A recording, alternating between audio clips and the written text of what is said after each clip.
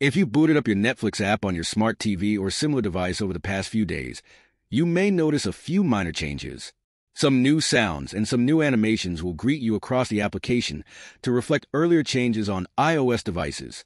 Thankfully, if you find the new animation effects annoying, you can reduce them, but you cannot fully turn them off.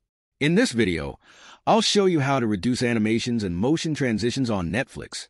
This setting applies to individual profiles, not the entire account. First, log into your Netflix account on your computer. Scroll down and click on the account menu. At the top right corner, click on Manage Profiles. Choose the profile you want to adjust.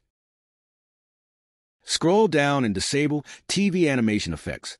And that's it. Repeat these steps for any other profiles where you want to reduce animations and transitions. Enjoy a smoother viewing experience.